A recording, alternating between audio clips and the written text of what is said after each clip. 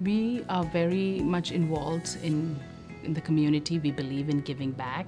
Every year we have, sometime in October, we do our annual Dentistry from the Heart. It's a day of free dental services for anybody who walks through the door, and we address their chief concern, be it getting a cleaning or filling, extraction. It's for patients who really cannot get care anywhere. That's Dentistry from the Heart. Other than that, we during Halloween time, we have candy buyback from kids, from the neighborhood kids. They bring back their candy and we ship them to troops overseas.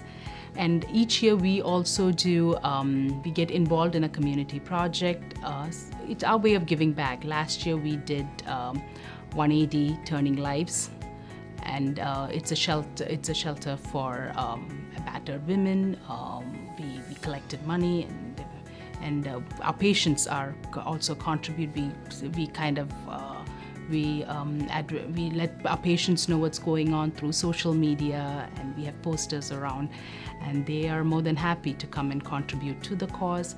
This year we are taking up RAIN, which is also where we're going to adopt a family, and we're going to make that family's Christmas wish come true. The kids, we're going to make sure it comes, the Christmas wish come true.